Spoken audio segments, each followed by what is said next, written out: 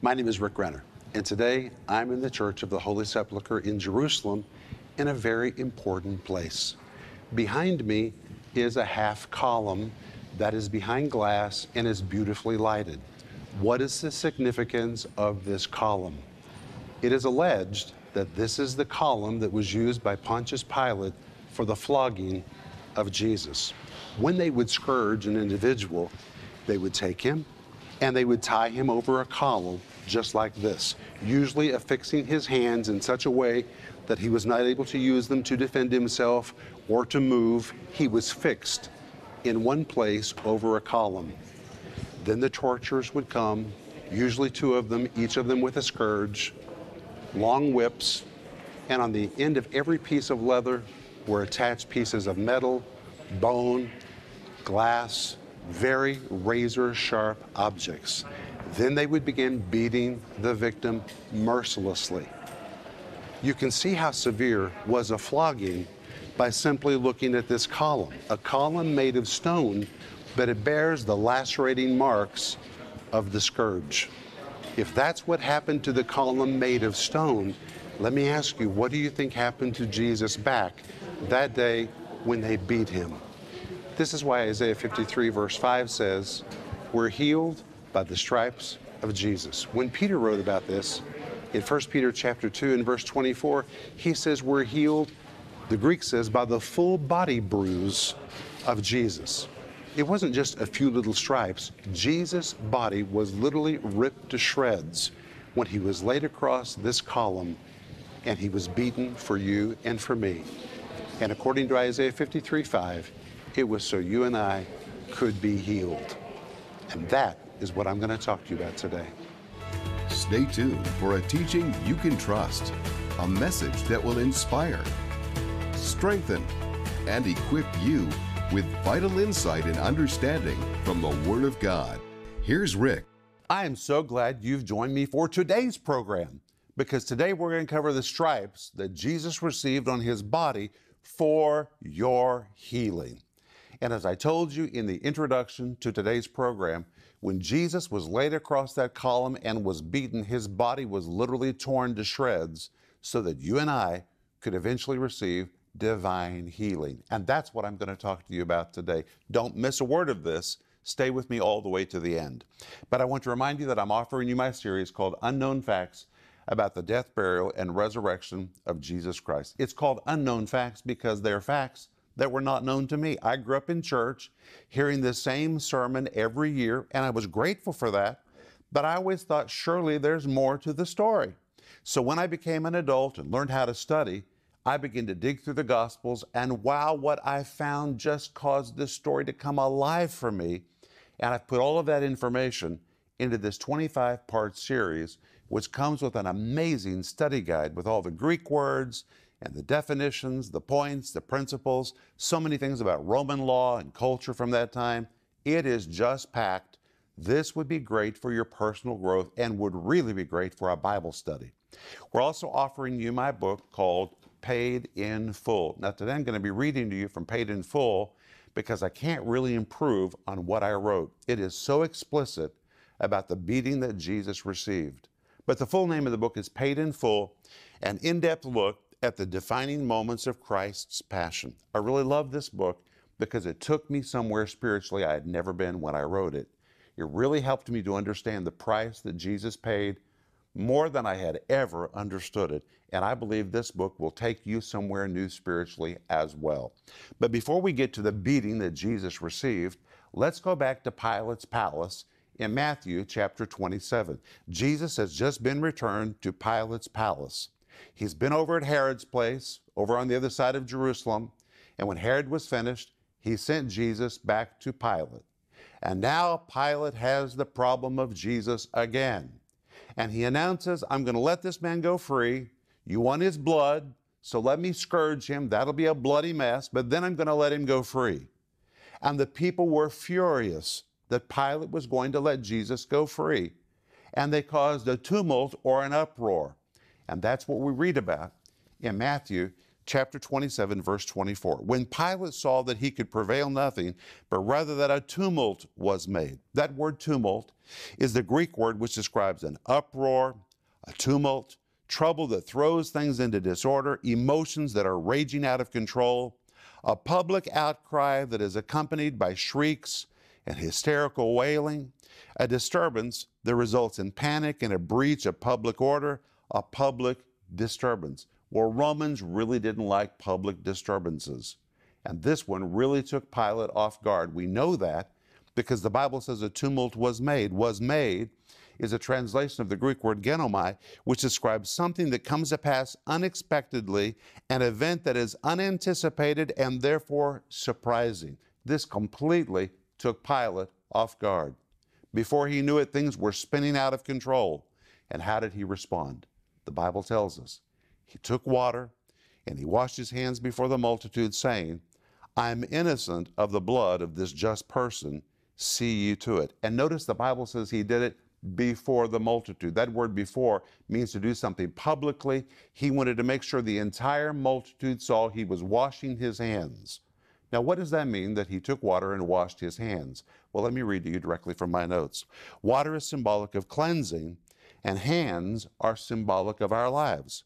The washing of hands was a ritual often used symbolically for the removal of one's guilt. When Pilate washed his hands in that water, he was declaring, I am clear of all guilt regarding the blood of this just person. And in fact, he even said, I am innocent. The word innocent is a Greek word which literally means I am guiltless. I am not punishable for what is about to take place. And then he surrendered to the demands of the religious leaders to have Jesus crucified. But first, the Bible tells us in Matthew 26, verse 26, that Pilate scourged Jesus. He scourged Jesus. Now, I'm going to read to you directly from Paid in Full, again, because I can't improve on what I wrote. And I want to take my time because this is very important. What does it mean to scourge an individual? The word scourged is from the Greek word phragello. It was one of the most horrific words used in the ancient world because of the terrible images that immediately came to mind when a person heard that word. When a decision was made to scourge an individual, now stay with me, I know I'm reading, but I want you to really hear what I'm going to say. When a decision was made to scourge an individual, first, the victim's body was completely stripped naked so that his entire flesh would be open to the beating action of the whip. So the first thing this tells us is when Jesus was laid across that column, he was laid across that column completely naked. Every article of clothing had been removed. Then the victim was bound to a 2-foot-high scourging post. That's what I showed you at the very first of today's program.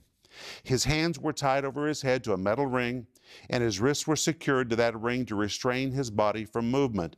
And when in that locked person, the victim couldn't wiggle or move, trying to dodge the lashes that would be laid across his back and across his body. So when a person was scourged, they were fixed in a position when they couldn't defend themselves, they couldn't wiggle, they couldn't move.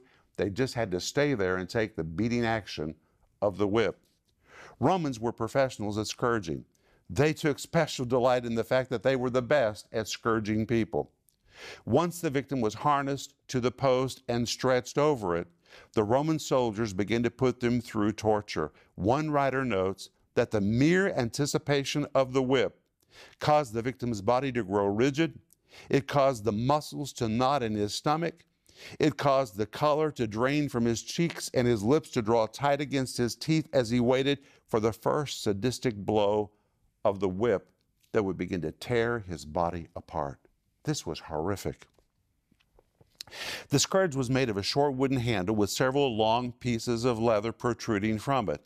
And at the end of these pieces of leather were sharp pieces of metal, glass, wire, and jagged fragments of bones. It was considered to be one of the most feared and deadly weapons of the entire Roman world. It was so ghastly that the mere threat of a scourge could calm a crowd or bend the will of even the strongest rebel. Even the most hardened criminals recoiled from the idea of being submitted to the beating of a Roman scourge. Most often, two torturers were used to carry out the punishment. Simultaneously, they lashed the victim from both sides. And as the dual whips struck the victim, the leather straps with their sharp, jagged objects descended and extended over his entire body. Each piece of metal, wire, bone, or glass cut deeply through the victim's skin and into the flesh, shredding muscles and sinews. You see, this isn't just little stripes. This is literally the shredding of the human body. It's amazing. Every time the whip pounded across the victim, those straps of leather curled around his torso, painfully biting into the flesh of his abdomen and upper chest. Each stroke lacerated the sufferer. He tried to thrash about, but was unable to move because his wrists were so tied to the metal ring above his head. Helpless to escape the whip, normally the victim would scream for mercy that the anguish might come to an end. Every time the torturer struck a victim, the straps of leather attached to the wooden handle would cause multiple lashes as the sharp objects at the end of each strap sank deep into the flesh and raked across the victim's body. Then the torturer would jerk hard and jerk back, pulling hard enough to tear out whole pieces of human flesh from the body. The victim's back, buttocks, back of the legs, stomach, upper chest, and face would soon be disfigured by the blows of the whip. Historical records record that a victim's back could become so mutilated after a Roman scourge that his spine would actually be exposed. Others recorded how the bowels of a victim would spill out through the open wounds created by the scourge. The early church historian Eusebius wrote, "The veins were laid bare, the very muscles, sinews, and bowels of the victim were open to exposure." You see, this was much more than simple stripes laid across Jesus' back. This was a horrific event that Pilate put Jesus through. This is the way that Romans scourged individuals. And when the Bible says Pilate had him scourged, my goodness, we just read over that and don't understand it. It was horrific what Jesus went through when he was scourged. With so many blood vessels sliced open by the whip, the victim would begin to experience a profuse loss of blood and bodily fluids. The heart would bump harder and harder, struggling to get blood to the parts of the body that were bleeding profusely. But it was like pumping water through an open water hydrant. There was nothing to stop the blood from pouring through the victim's open wounds. This loss of blood caused the victim's blood pressure to drop drastically. And because of the massive loss of bodily fluids, he would experience excruciating thirst, often fainting from the pain or going into shock. And frequently, the victim's heartbeat would become so irregular that he would go into cardiac arrest. This is a taste of Roman scourging. Now listen to this. According to Jewish law, the Jews were permitted to give 40 lashes to a victim. But because the 40th lash usually proved fatal, the Jews would only give 39. But the Romans had no limit to the number of lashes they gave a victim. And the scourging Jesus experienced was at the hands of Romans, not Jews. It is entirely possible, even probable, that Jesus received more than 40 lashes across his body. In fact, if you consider the explosive rage the Jews felt for Jesus that day, it is likely he received many more than 40 lashes. So when the Bible tells us Jesus was scourged, we know exactly what kind of beating Jesus received that night. What toll did the whip exact on Jesus' body? The New Testament doesn't tell us exactly, but Isaiah 52, verse 14 says, "As many as saw him were amazed. His visage was so marred more than any man, and his form more than the sons of men." If we take this scripture literally for what it says, we conclude that Jesus' physical body was marred nearly beyond recognition. That is a Roman scourge. Now, it's kind of hard to hear all of that, but the truth is what I read to you really is lightly talking about the experience. I could tell you much more in graphic detail, but you would not enjoy hearing it. But what I want you to understand is Jesus didn't just receive a few lashes across his body was literally torn open. And if you can imagine, this preceded crucifixion. This was just the overture to what he was about to experience. This had been such a grueling night for Jesus. Jesus had been betrayed. He had been arrested, treated terrible, led like an animal from the Garden of Gethsemane over to the palace of Caiaphas, where he was abused by the soldiers that held him, and then terribly abused by all the religious leaders who spat on him, struck him, slapped him, and played games with Jesus.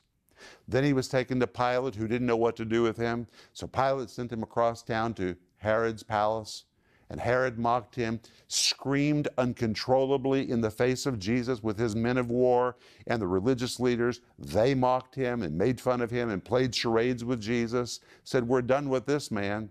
Then sent him back across town to Pilate. Pilate tries to set him free. Pilate can't set him free because a tumult is made, and then Jesus is severely scourged. Jesus' body is literally torn open. His muscles, his sinews, his flesh, all of it is shredded by the scourge that has been laid across his body by two torturers who simultaneously strike him from both sides. All of that occurred on that post that I showed you at the beginning to today's program. And when you look at that post, when you're in Jerusalem and you visit that site, it's amazing because it's a post made of granite, which is a very, very strong stone, that you can see the effect of the scourge in the stone 2,000 years later.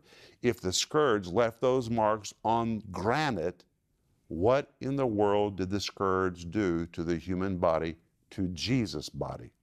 Wow. But wait, that's not the end of the story. The Bible goes on. And the Bible tells us in Matthew 27, verse 26, "And when he had scourged Jesus, he then delivered him to be crucified." Now, crucifixion is what we're going to see in the next program. But look what happens next in verse 27. Matthew 27, verse 27, the Bible says, "Then the soldiers of the governor," that's of Pilate, "took Jesus into the common hall and gathered unto him the whole band of soldiers." The whole band is again the Greek word spira, which was the word for a Roman cohort. So this is not just a few soldiers. A cohort was a tenth of a legion, well-trained Roman soldiers who were equipped with the finest weaponry of the day. A tenth of a legion would be about 600. Well, we know that's how many soldiers were stationed in Pilate's palace. So now the whole band of soldiers, all of them come together to mock Jesus. And in Matthew 27, verse 28, the Bible says they stripped him and put on him a scarlet robe. Now, Jesus has already endured a scourging. His body has been laid bare. His muscles have been exposed. His veins are exposed. Jesus' blood is flowing out of his body like an open hydrant. He is already bleeding profusely. And even though Jesus has been put through this suffering, now they begin to mentally and verbally abuse him again. They set him in the midst of nearly 600 soldiers who strip him completely naked and then put on him a scarlet robe. That word scarlet is a very specific word. It describes the most expensive garment in the ancient world, a garment that was dyed in purple. Purple was very rare, and it was only used for officials that were very high-ranking. It was used for politicians, for generals, for emperors. And the word robe is the Greek word which specifically describes a cloak worn by soldiers or military officers, magistrates, kings, or emperors. When they wrapped that garment around Jesus, they were again mocking him. Now, where in the world would they have gotten a garment like that? Well, they were in Pilate's palace. So, of course, that kind of garment would have been very available. They took one of Pilate's garments and they wrapped it around Jesus. Then the Bible tells us in Matthew 27, verse 29, "And when they had planted a crown of thorns, they put it upon his head, and a reed in his right hand, and they bowed the knee before him and mocked him, saying, 'Hail, King of the Jews.'" When the Bible says they planted a crown of thorns, that word thorns describes a plant of thorns so sharp that it alone could cause delirium or possibly even death. That's how sharp the thorns were. but the Bible says they put it upon his head. Put upon is the Greek word epitithemi, which in this case means to forcibly thrust or to shove. So just imagine these thorns already have the ability to cause delirium or even death. Now they put it on Jesus' head not lightly, but the Greek word means they thrust it upon his head, or they jammed it on his head, they shoved it into his head. Those thorns were so long they would have dragged across Jesus' skull as they shoved it on his head. So now his body's been ripped open by the scourging whip. Now his head is profusely bleeding because of the thorns which are scraping across his skull. And then the Bible says they put a reed in his right hand and bowed the knee before him and mocked him, saying, "Hail, King of the Jews."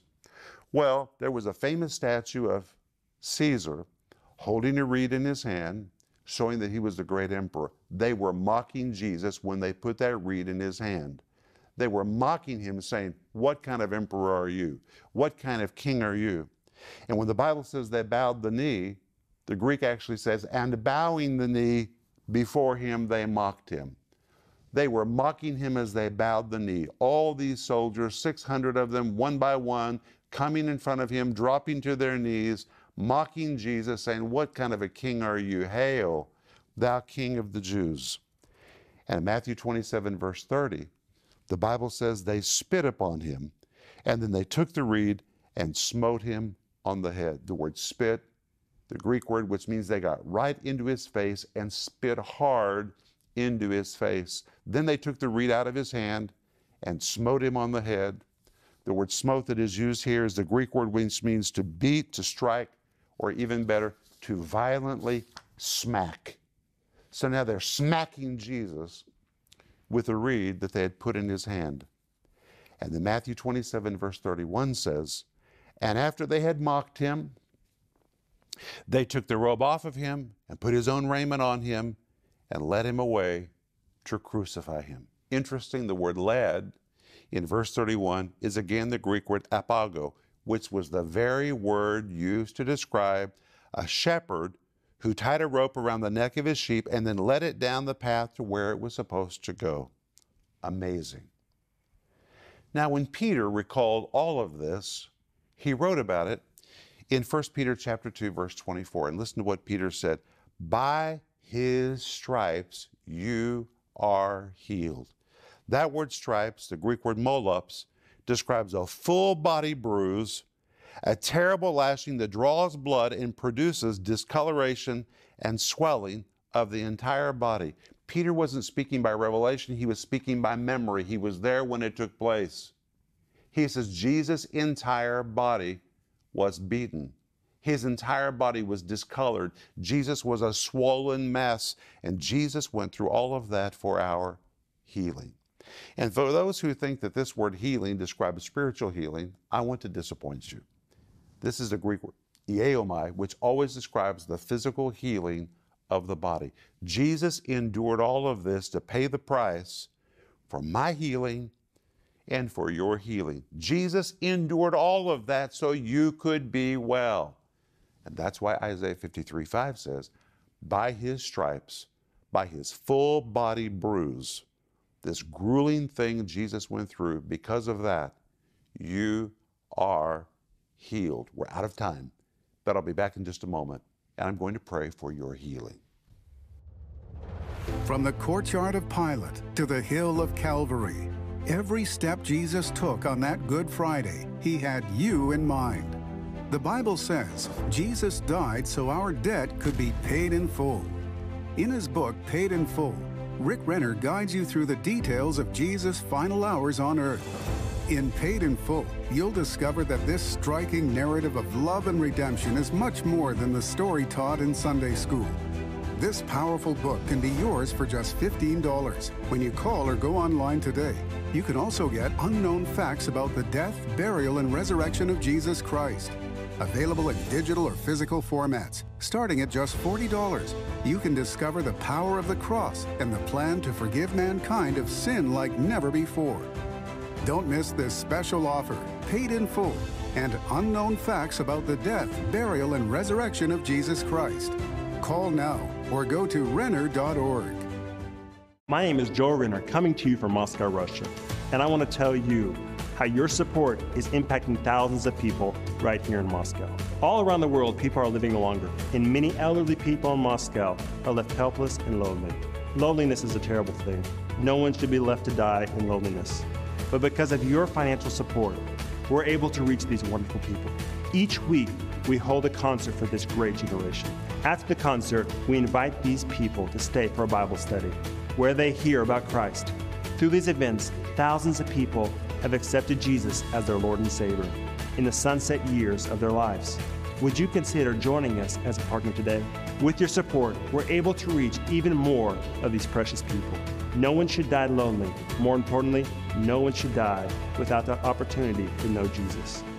Right from your home, you can help us help others by becoming a partner and a part of the solution. Please call us or go online to Renner.org.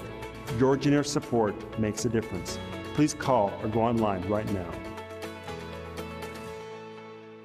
I want to read to you Isaiah chapter 53, verse 5. It says, He was wounded for our transgression. He was bruised for our iniquities. The chastisement of our peace was upon Him. And now listen to this.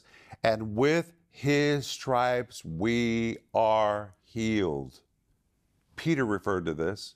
And Peter said it like this in 1 Peter 2:24, by whose stripes ye were healed. That word stripes, the Greek word nomolops, describes a full body bruise, a terrible lashing that draws blood and produces discoloration and swelling of the entire body. The word healed is the Greek word ieomai, a word that refers to physical healing, not spiritual healing, physical healing. It's borrowed from the medical world to describe the physical healing or curing of the human body. Isaiah 53, verse 5, 1 Peter 2, verse 24 tells us Jesus' body was bruised, Jesus' body was ripped to shreds. Peter, speaking by memory, says, oh my, his body was completely swollen, was completely discolored. It was a full body bruise. Jesus' body nearly was not recognizable when they were finished with him. And all of this was for our physical healing. And today, you can be physically healed. Now get ready, because I'm going to pray for you. Father, we thank you in the name of Jesus for the price that was paid for us to be made well. And in Jesus' name, I rebuke every form of sickness that is attacking my friend, mental, physical, chemical, regardless of what kind it is. I rebuke it in Jesus' name. I command you to go. Jesus paid the price for healing, and I speak the healing power of God to you in the name of Jesus. Wow. It's been so good to be with you today and to share this word. Remember Ecclesiastes 8:4. It says, where the word of a king is, there's power. God's word really has power. Let God's word release that power in your life today. And I'll see you in the next program where I'm going to be talking to you about the act of crucifixion. Thank you for joining Rick Renner today. For more information about Rick Renner Ministries and product resources, visit Renner.org and connect with us on Facebook, Twitter, and Instagram.